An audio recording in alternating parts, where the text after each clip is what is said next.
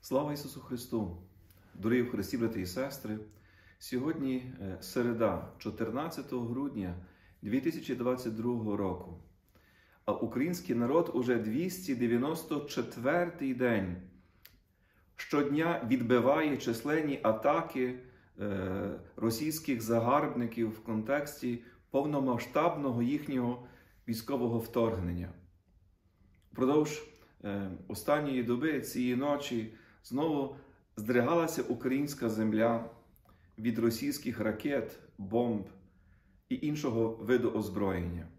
Над ранком здригалося наше місто Київ, наша столиця. Відповідно до ранішніх повідомлень, ворог атакував Київ близько 13 дронами бойовими, які намагалися знищити, знову ж таки, нашу життєво важливу інфраструктуру. Ми дякуємо протиповітряним силам України, які майже всі ці атаки успішно відбили. Але у Шевченківському районі Києва прозвучали вибухи від уламків цих дронів. Те, що повідомляється сьогодні зранку, 2 адмінбудівлі були пошкоджені. Жертви, втрати ще уточнюються. Але українська столиця стоїть, живе і працює. Так само на інших ділянках фронту наше військо успішно відбиває усі атаки ворога. Хоча ворог невтомно обстрілює все, куди досягає його вбивча зброя. В цей ранок ми дякуємо Господу Богу і Збройним силам України, нашим мужнім і вправним протиповітряним силам оборони за те, що ми живі, за те, що ми можемо стояти перед Божим обличчям і служити Богові і ближньому. І ми сьогодні урочисто можемо ще вкотре сказати: Україна стоїть, Україна бореться, Україна молиться. Сьогодні хочу з вами продовжити наші роздуми над тим, як нам підтримати нашу українську молодь в умовах війни.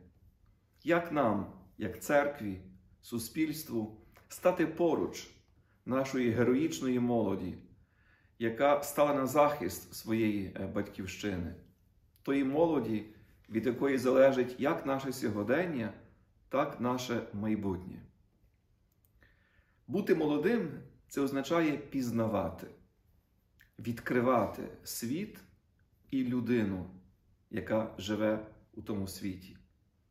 Пізнавати людину і пізнавати Бога – це щось набагато більше, ніж мати знання про них. Святе Письмо нас вчить, що пізнати Бога можна тільки через досвід, переживши особисту зустріч з Ним. Так само пізнати людину, пізнати, чим живе сьогодні українське суспільство, можна лише, коли ми будемо співпереживати ті обставини, ті події, які сьогодні стоять перед нами. Співпереживати – це один з найважливіших джерел справжнього досвіду, розуміння, справжнього знання. Стоячи перед обличчям війни, ми не можемо бути церквою, яка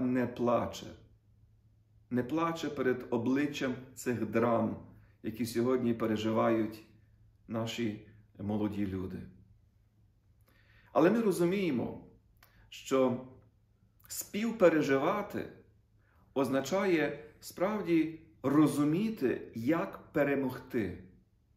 Співпереживати означає увійти в сучасну історію України, молодої людини, для того, щоб далі крокувати разом. Найгірше, що може бути, це використовувати сьогодні оцей рецепт світського духу, який полягає у знеболюванні сумління молоді якимись новинами, розвагами чи банальністю. Якщо ми в обставинах навіть війни не будемо відваги плакати, не будемо мати відваги плакати з тими, хто страждає, ми не можемо бути суспільством, церквою, яка стає матір'ю, що народжує нове життя. У новому досвіді народжується нове майбуття.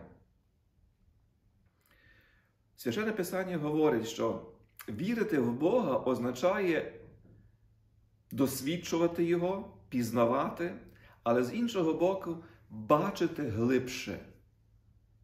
Бачити глибше реалії нашого з вами життя. Вірити означає проникати у глибину дійсності. Тому-то святий Августин говорив: я вірю для того, щоб розуміти, і розумію для того, щоб вірити. Тому так важливо, щоб наша молодь сьогодні справді була емпатичною, співпереживаючи із своїм народом.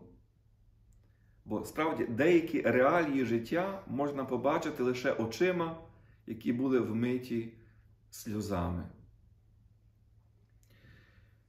В таких драматичних обставинах, вмитими очами сльозами, очима, які просвітлені вірою, ми можемо побачити в очах нашої молоді світло, надію, перемоги. Нехай оце наше взаємне співпереживання помагає нам зростати, помагає нам ставати кращими, помагає нам навіть драматичний досвід перетворити на скарб.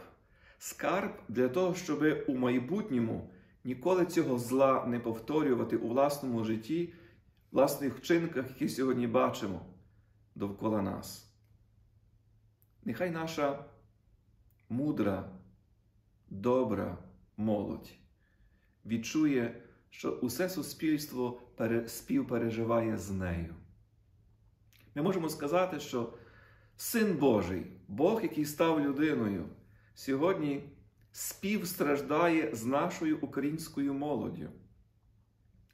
Сам Господь, Ісус Христос, сьогодні плаче з тими, що плачуть, страждає з тими, що терплять. Але Він є джерелом нашої радості. Ми знаємо, що Він утре нам наші сльози.